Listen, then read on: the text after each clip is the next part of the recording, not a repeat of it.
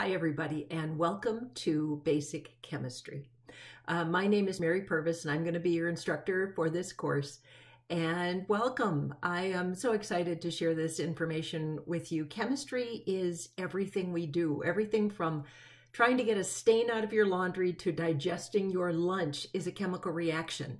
You may not think about when you're frying vegetables or just trying to clean your hair. That's a chemical reaction. And we're going to talk about the basic rules of chemistry throughout this course. So the goal of this video today is I want to give you a little tour of the pieces and parts of the class, a little bit of an overview of what we're going to do in the first week or so. And here we go. So I'm going to wander over to Canvas and show you how this is going to look. This is the first page of our class. A little introduction. There's a picture of me in case you forget what I look like. Contact information for me. If you want to go to the syllabus, it is online, but the syllabus, couple important things I want to talk about. You're welcome to peruse this at your leisure. Standard grading scale, 90, 80, 70, 60. Everything is done by points. There's so many points for everything, and then you get a percentage out of those points, and that's your grade. So that's a pretty simple thing. We only have, we've got a couple stray grades in there, an element quiz, an opening discussion. But aside from that, we are going to only have quizzes and study guides. Those are the big kind of grades we're going to have, and I'll talk about those more in a minute. But you're going to be allowed to drop one study guide grade and one quiz grade, and the computer will automatically do that for you. It will start doing this immediately, and I like having that happen because of the fact that everybody has a bad week. You're going to get sick. Your kids are going to get sick. There's going to be a snowstorm. Your car won't work. There's chaos happens in everybody's life. And the computer will just say, hey, everybody gets kind of a freebie and a goodie. So if that occurs early on, yay, it's already taken care of and it's already programmed into the computer. So feel free to look through that syllabus with more care if you'd like to, but let's wander further into that class. Now, I've got to make sure I get back to our class. There we go. Once you go to the first page, how you maneuver through Canvas is then you go next. The first few pages of Canvas are going to be general information, how this course is going to work. For this class, we have a free online textbook. You do not have to buy the book. If you click on the link in the course, it will take you here. This is a website. You do not have to log in at all. If you click on this, and I'm not going to right this minute, it will give you access to the content of the course. If you click on this little red button, you can download the entire book, put it on your laptop, put it on your computer, and read it at any point you want. If you click on this downloads button, it will give you options to print a version of the book for under 20 bucks if you prefer paper. If you want to go to any one individual section of the book, this is kind of cool because it will take you right to that section, and I'll show you how that is sort of programmed right into the textbook. So it's kind of slick. The nice thing is you don't have to buy a textbook. You're going to need a calculator. Science involves some mathematics sometimes. Don't freak, it's not awful, but it is there. So you're going to need a calculator that can handle scientific notation, something like 3 times 10 to the 4th is an example of scientific notation. If you have a calculator from a past class, odds are that will work just fine. And homework is going to be study guides that I'll show you in a minute, and you're going to submit those, upload those online. We don't have any major tests. Instead, we have a weekly quiz. I'll show you what those are like. And here's a little video of how you can submit some assignments that require you to write things out if you have questions on that. The next page of the course is a bunch of resources for you. Nobody knows everything. I certainly don't know everything. I will refer you to some of these resources, academic services, if you need help with some of the academic parts of the class. If it's having to do with content, come talk to me. This is my class. I will help you with the content. If you have other issues, financial, just accessing support of other services, CBT, Student Services, is there to help. If it's technical, oh honey, I am not the goddess of technology. I know how to use it, but everybody's computer, laptop, iPhone is going to be different. We have a whole variety of people, and I'll aim you here, and these nice people are going to help you. Some information on how to view your grades in Canvas is there. Now, required materials and reference sheets. Everything is online, but I am going to really encourage you to, again, once more, there is that textbook. I'm going to really encourage you to print 1, 2, 3, these 3 documents. Now, these 3 documents are very important in chemistry. You need a good copy of the periodic table. This is the Bible for chemistry. And so here is a high definition. It's almost 3 megabytes. It's a really good, clear copy. Get to a printer, print this common ion sheet, another piece of paper you're going to want next to you as you go through the course, and this unit conversion sheet. So get to a printer if you can, and get these printed as soon as you can in the course. When you submit a lot of homework, I'm going to ask that you do a batch scan. You can scan things in with your phone. A lot of phones, if you have an iPhone, it's built into the note section of your phone.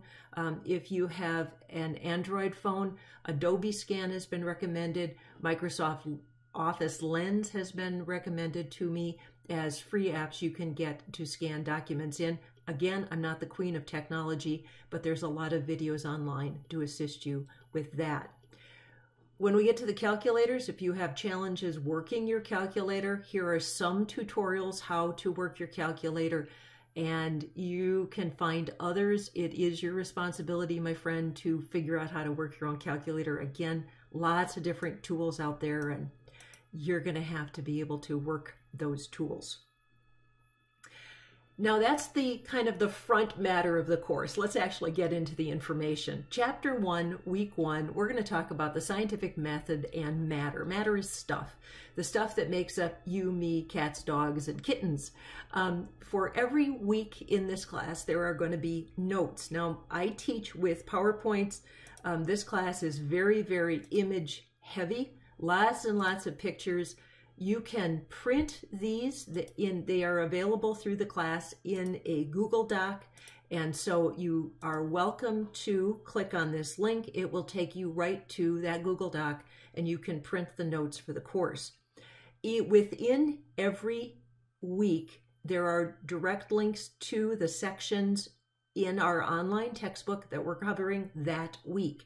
So if you don't want the full book in front of you, you don't want to download it all at once, I'm going to spool out exactly what sections you want to refer to for that week. Most of the learning from me is going to come in the form of videos. So here's the videos. Watch one, answer the questions inside the PowerPoints as we go along. And then periodically, things I can't show you, some really cool demonstrations. It's chemistry. There's cool demos. I'm going to have some that I'm going to pull in from YouTube. And that's how you're going to learn. You're going to take notes and go through lecture just like we were sitting together in a regular classroom. We're going to have a class discussion. I want to get to know you as a person. Why are you taking this class? What's your future goals? What's your future career? And so please fill this out. Easiest 10 points you're going to get all semester long. When you are done with that, once a week, we're going to have a study guide. Now, that is the only homework you are going to have all week. And every week, this study guide is going to look, I was at the bottom, it's going to look something like this. It is going to be keyed directly to the notes that I'm giving you. And it is kind of like a pre-quiz. These are the things that I think are important. I want you to practice what we're doing. And for example, I want you in this section, what's a mixture? What's not a mixture? What's an element? What's a compound? Can you tell the difference, and these are the kind of questions you're going to have on the quiz. Now, prior to the quiz, doing this, you're going to say, hey, Mary, what do I have the right answers or not? So for every study guide, I also post the key. So after you do the study guide, you can look at the key. Now I know there's some little humans out there who are going to say, aha, I don't have to actually think. I can just copy. Well, yeah, you can. But trust me, when you get to the quiz, you are going to crash and burn like a big ball of fire. And that won't be fun or nice. I really, really, really want you to learn. And that's why I put the resources out there. The good students, and I know 99% of you are really excellent students, are going to want to use this as a pre-quiz. Test yourself. Do you know what you're doing? And for example, on the first study guide, I'm going to ask you to mathematically do some conversions of Celsius to Fahrenheit to Kelvin. And I am showing you how to do this because you're going to have to do that on that quiz. So download that study guide, print it, or type in the answers, and then upload that for a grade. Then continue with the learning for the week. Watch some more videos and fill in the blanks on your notes. And when we get done with the learning for any particular week, and then you are going to have a quiz. Now, all of the quizzes are going to be multiple choice. They're fully multiple choice. The first quiz is going to be 26 points.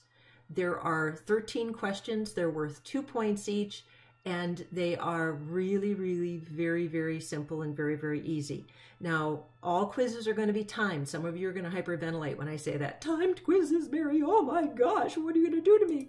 It's not going to be that bad because I kind of know how long this stuff should take.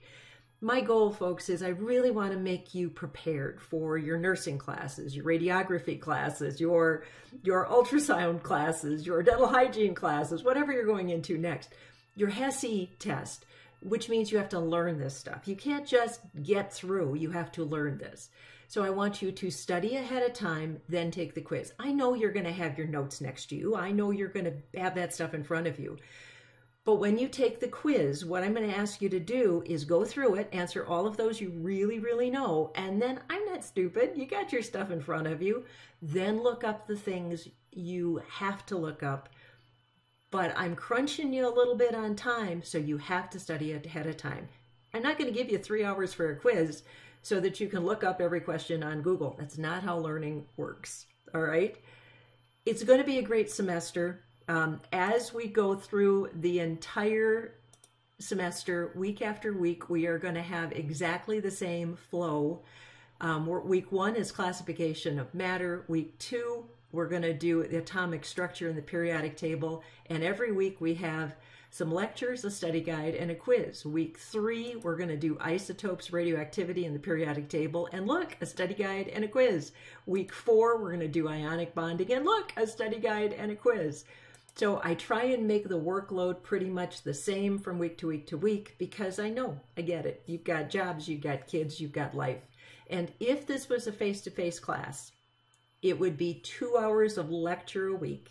That means you and I would be in a classroom 2 hours a week. So in an online environment, expect that watching the videos and following along with the videos is going to take you about 2 hours. Sometimes the videos are going to be shorter, and sometimes the videos are going to be longer, but never more than 2 hours. And then you're going to have the study guide to fill out and the quiz to take. So it's never going to take you more than 4 hours unless you really needs a lot of help with mathematics and you've got a really poor scientific background. And I'll be honest, some people, it's been a long time. It's been a while since you studied some of these things. Along the way, if you got questions, please ask, and I'll be back. Aside from the regular videos, I'll give you a little weekly update of what's going on. All right? Have a grand time. Look forward to seeing you soon. Okay? Bye-bye.